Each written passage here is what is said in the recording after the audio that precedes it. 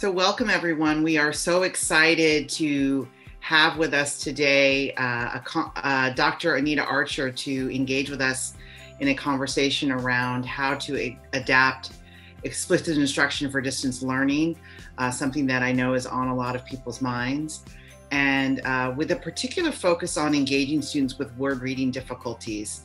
Oftentimes, those are students who can be difficult to reach even in the most ideal circumstances. And so we are very, very honored to have an expert with us who really can talk about the most important and critical element of that, which is certainly the engagement. And so I just want to introduce myself first. I'm Monica Ng. I am the Vice President of Education Programs at Pivot Learning. And I am joined by my beloved colleague, Carrie Beck. Hi, welcome everybody. My name is Carrie Beck, and I am the Director of Literacy for CORE, which stands for the Consortium on Reaching Excellence in Education. So welcome, Dr. Archer. Thank you so much. What an honor to be here and to share ideas with all of you who are serving children right now. And making a big difference with them in the area of reading.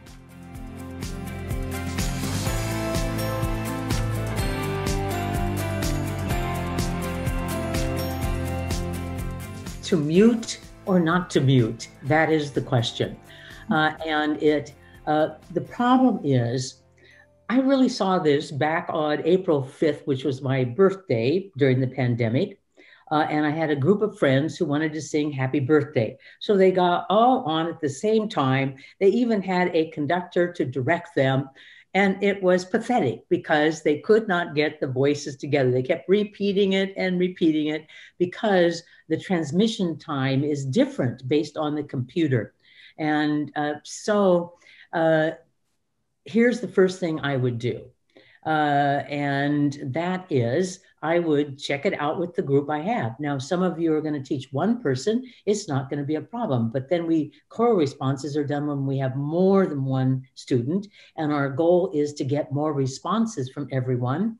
And the reason that we have choral responses in word level teaching is that we want the students to read words, sound out words, say the sounds, say parts of words.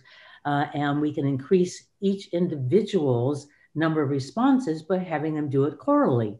So if we're at a small desk or a table and we're teaching a small group, choral responses is one of the best ways to intensify the lesson. In fact, one of the recent reviews of research on opportunities to respond concluded that one of the best ways to intensify intervention, which all of you are involved in, is increasing the opportunities to respond. So choral responses are used for that in normal situations, which we're not now. And so let me just do a little test here. And so looking at me, say the word reading, everyone. Reading. Okay, notice that little test showed that you weren't together. Let's try it again. The word is reading, and say reading. Reading. Okay, so it wasn't too far off, but if I had more students, we would immediately see the challenge here. So the first thing to do is to test it. If you have a small number of children and you can actually hear the choral responses, then unmute them. But you might want to mute them if they are a large group, or you might want to mute certain children. I just finished before this interview, a webinar where the moderator had a barking dog. So took our attention so away from what we were doing that she had to yell out, "Husband, come get the dog." And that's another reason why we mute children, is so that they can hone in on the most critical information. Now, I'm going to just show you some options because your concern is, how am I going to keep the kids engaged if they are muted, but their cameras are open, but they are muted? First thing, so this is, and forgive me, this is from a demonstration I did for a program that I wrote, Phonics for Reading, but it could be adapted to any situation. So we have this on the screen, and I have a cursor, and I want you to notice that my cursor, when it is under, let me just put this, I may not be able to, yeah, I can use the cursor this way. And so let's say that they are all muted, and I say, listen to me sound out this word, watch my cursor. Plan, plan, and plan. Say it with me, everyone. Plan, and the word is plan. Yes, the word is plan.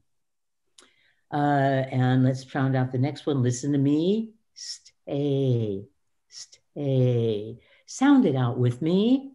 And I'm going to watch your mouths moving and be saying it out loud. Stay. And the word is stay. So here's what you're going to do is you cannot hear them. They can hear you. In this case, I am modeling sounding it out and then doing it with them and then having them say it. The important thing to learn here is how to give them feedback. Yes, stay. So that they get, because they couldn't hear everyone in their group, you're going to give them feedback. Yes, stay. Let me model it one more time. Watch me sound out this word. 8. Watch the cursor. Say the sounds with me. 8. And say the whole word. Bait. Yes, bait. All right. Now, how are you going to hold them accountable, though? So we have read all of these words. Let's go back and read them quickly. Follow the cursor. What word? Yes, plan. What word? Yes, stay. What word? Yes, bait. What word? Main. Excellent. Put your finger on the word that means the most important idea. Put your finger on the word that means the most important idea. Is your finger under main? Yes, main. Let's listen to Carrie read these words. Unmute, Carrie. Plan, stay, bait, main. Excellent. So here's what I've added. If the kids are going to be muted and they give an answer, you're going to give feedback. You're going to say yes, and you're going to say the answer is feedback. That's number one. Number two, I am going to have some kind of physical action that you're going to do that will, you're going to be held accountable, so you pay attention. So touch underneath the word. That means the most important thing, main. And I'm going to call on individuals. So the practice is done, muted, but then I unmute to do basically the checking of understanding. So we can do it, but we have to add some things that we won't normally do if we have a small group in our intervention in normal times. So thank you so much for joining us for our time with Anita Archer. I think that was just an amazing experience. And we just want to remind you that Pivot and Core, we have 20 plus years of experience in supporting districts and schools with sustainable systems, as well as delivering curriculum and implementation services for ELA and math. And we're just so committed to improving teaching and learning so that more students have that opportunity to receive an excellent education. And I just wanted to take the opportunity first to share some free resources that are available on the CORE website. And specifically, I wanted to highlight our Word Reading Difficulties Resource Library. And so if you go to the home page, you will see a link to this library.